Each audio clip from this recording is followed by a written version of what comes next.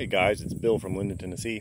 So last time I talked a little bit about batteries and energy densities and stuff. So these are the 6-volt lead acid storage batteries that came out of that little little cart that I'm converting for my uncle-in-law. And so these are Trojan 145s, and they have a 10-hour capacity rating of 240 amp hours. So that means for 10 hours you can pull 24 amps. You can pull 24 amps for 10 hours straight, and you will end up with, and it'll last you 10 hours. That's when they're brand new. The second time you try and do that, you'll get 239.7, or you'll get 9.9 hours, and then the next time will be 9.7 hours, and then a year from then it'll be 7 hours. But at any rate, a nasty thing about lead acid is that each time you deep cycle them, that is to say from full to 0% state of charge, pulling that full 240 amp hours, each time you do that, it damages them. So it's strongly recommended to not ever pull full power or pull full capacity from a lead acid. They say that if you do half, 50% capacity, then you're kind of in there. So what we're looking at here is if you take that 240 and then you multiply it times the 56 volts that you would charge these to, you end up with 12-ish kilowatt hours of energy. So it's a lot, but since you can only use half of it, it's 6. We'll call it 6. And each one of these 8 batteries weighs 72 pounds, and then 72 times 8 is like almost 600 pounds. So it's really heavy. I mean, you can see how the thing is, like, these are bending my trailer. But anyway, so that's those. Hold, please. Okay, and here is the Cub. We're going to talk about this more. But this is the new battery design that I've got going on. These are Cub, C-A-L-B, CA100s. So each one of these cells is rated at 100 amp hours. So you could pull 100 amps for 1 hour, 50 amps for 2 hours, 20 amps for 5 hours, etc. And then all of these are going to be in series. So this is 16. So this is going to have a charge voltage, just like the lead acid, of 56 volts. And 56 volts times 100 amp hours is 5.6 kilowatt hours. So just a little bit less capacity than those lead acid batteries we just looked at. All of these, each one of these cells weighs about 7 pounds. 7 times 16 is 4, 7, 8. Yeah, 7 times 16 is what, 112? 112. I don't know. Whatever. It's less, a lot less than 700. And with lithium ion cells, you can safely fully discharge them. So from fully charged to 0% state of charge, and you can do that over and over again for, like, I don't know, some of them are, I've seen as high as 7,000 charge cycles. And at the end of those 7,000 charge cycles, you'll have, they claim 80% capacity, 80% of original capacity. So if these are 100 amp hour cells now, you'll have 80 amp hours, and you can do the math to figure out what your degradation has been. I mean, just think about 7,000 charge cycles for a while. Let's say this Cub, when I get done with it, I can cut the grass for 2 hours straight.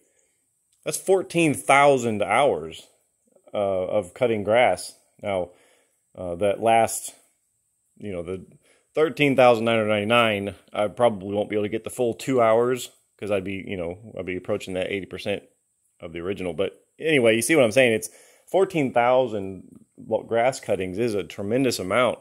If, you cut the grass for, say, 4 months out of the year, and you do it once a week, that's 16 times a year. That's 1,000 years worth of cutting the grass. So, once this Cub is done, there will be no reason ever for me to change these batteries out. Other than the fact that manufacturing tolerances, every once in a while, one of these will go bad. You can just, they just do sometimes randomly, you can lose a cell, and that's pretty annoying. But what the point is I'm trying to make is these will last a very, very, very long time. So that's the, now if we come over here, these are the Tesla modules that I was going to use. These are composed, each one of these is composed of 444 little, they're called 18650s, but they're just, think of them as like big AA batteries. So there's 444 of those in each one of these modules. Each one of these modules is 24 volts. And when you combine them together, they have a charge voltage of 49.2. That's very different than the charge voltage of a lead acid or a 16 series lithium iron phosphate 56 volts. And I bring that up as sort of for anybody who's watching this, if you have or know somebody who has or you want to have an off-grid house or cabin or anything that's charging your batteries off of solar, you need to be, and you think you want to use these Tesla modules, that's fine. They are okay. They are not going to just self-combust. But if you don't get your charge currents correct on your charge controller with your solar, I'm digressing a little bit, I'm sorry, but a friend of mine, this just happened to, he went from lead acid batteries similar to the ones on the trailer, and then he bought a couple of these, and unfortunately he didn't know that he needed to change his charging characteristics from 56 volts down to 49.2, and it's just, that's just catastrophic. It's catastrophic because each of these little 18650 cells, they will turn into little Roman candles, and like I mean that quite literally. They just shoot little fireballs of energy out of them. And the worst part about these things is that whenever they start to burn, a combination of the cobalt that's in them and the electrolyte that's used and whatever, they generate their own oxygen. So once they start on fire, you can't put them out. You can like throw them in water and they'd continue to burn. So they need your respect, and you need to know what you're doing. It's kind of like playing with a rattlesnake. People own rattlesnakes as a pet, and they can carry them and they can kiss them on their little rattlesnakes' heads. But if you do not know what you're doing, you need to be very careful with these things. My heart goes out to Jay and his family. You know, their shed, it burnt down to the ground. Like there's nothing left of it. It's phenomenal, really, what happens. There was a side-by-side next to him that burnt down to the ground. Half of a cabin they had next to that, it burnt down to the ground. It's tragic. So I bring all this kind of up, first of all, to show you the difference in size comparisons between the different chemistries, but also to bring up the fact that these things are dangerous and they deserve your respect. So, PSA over. So each one of these is 50 pounds, 52 pounds, and each one of these has about 5.5 kilowatt hours. So we're talking the same energy as the lead acid and the lithium iron phosphate. Lithium iron phosphate weighed 120 pounds. These weigh 52 pounds. So, it's half again the power, or half again the weight. And then, so you'd need 2 of these to make a nominally 48 volt pack. But when you put 2 of these together, you have 11.5 kilowatt hours worth of energy, which is twice what I have in the lithium iron phosphate. So this is 100 pounds with twice as much energy as lithium iron phosphate, and our lithium iron phosphate has as much energy as lead acid at 1/6 of the weight. So that's the generation of batteries where we're at, and the newer ones that come out, they'll have more energy density than these ones. And as time goes on, that trend will continue, because that's what happens with technology. Things just get better. And up until now, there hasn't been a demand for a better battery. But now that EVs are coming on the scene, it's going to happen. And before you know it, you'll be able to get a battery that's the same size as my Jeep battery, 90 kilowatt hours, and it'll fit in a suitcase, and it'll weigh 200 pounds or something. So yeah, it's coming. It's pretty exciting. It's a fun time to be a car guy. Speaking of car guy, this is back to the Cub. I want to bring up another new YouTube channel. It's called Electrified Veronica. It's Don and Veronica Wright, and they're a couple on YouTube, and they are also converting a Jeep Wrangler. Theirs is a 1999, mine's a 97. It's the same thing, but they're converting a Jeep Wrangler, and they're using some really high spec parts. They're using batteries out of a Ford Mach-E, I think, and they're using a motor. It's called Cascadia Motion. It's really good. They're using really good solid equipment. It's going to be a fantastic build when they get it done. What I bring them up for is because they take a different method to building than I do. Their method of building is they get the machine, they get the donor, they strip it down to bare metal, and they put these little white dots all over it, and then they have a company come in with an imaging camera, and it renders a 3D digital animation of their entire Jeep in its naked form on their computer. And then from that, they can design, say, battery boxes or the placement of the charger or, you know, whatever. They can design all that stuff, motor mounts, and then they can get 3D, or they can get prints that they can take and send to a company to have parts laser etched or fabricated or whatever. And then they can just kind of all bolt it together, and, you know, in theory it'll work. And that's one way of doing it. And I admire them for doing it that way. I think it's really cool. And I'm watching their build pretty closely because I want to see how this all comes out, because that's not my way of doing things.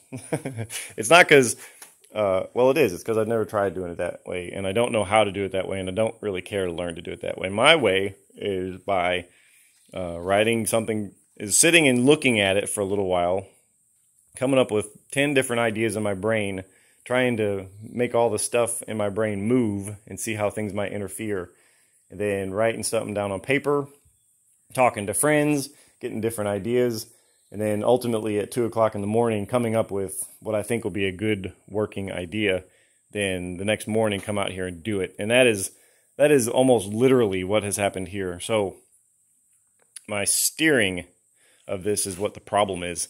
How do you turn this thing? I'm going to have a seat back yonder, and I'm going to have a steering wheel. So I'm going to actually be sitting over the back wheels. A lot of these articulating tractors that people make, they'll sit over the front wheels, and they all use hydraulic steering. Almost unanimously use hydraulic steering because they all use engines, and the engines have a hydraulic pump on it anyway. So they just take some of that hydraulic pressure and put it into a steering ram, and, you know, that's what they do. I don't have that luxury, so I come with something else. And what I've come up with is using a linear actuator. Linear actuators are kind of neat.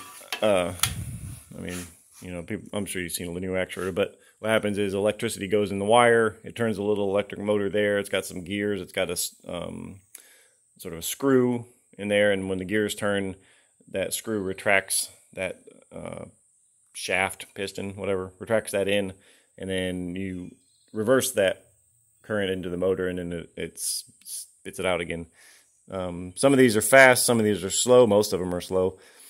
Some of them are really powerful.